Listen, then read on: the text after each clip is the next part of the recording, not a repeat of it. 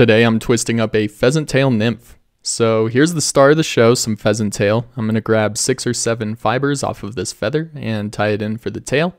Now I'm just grabbing some small white wire and adding that in as well. I wrap that pheasant tail up to maybe 1 bead behind the bead and spin that wire through the body. Now I'm grabbing some hare's ear plus dubbing in tan, and I'll form a little ball of dubbing behind the bead, fold those pheasant tails over, and now I'm finishing it with some disco dub in pale morning dun. I'll get that locked on there, wrapped up, whipped up, and here you go. The pheasant tail nymph is a huge variation. There's a ton of flies that look like it, but it's a trout slayer, and there's a good reason why it's in everyone's box.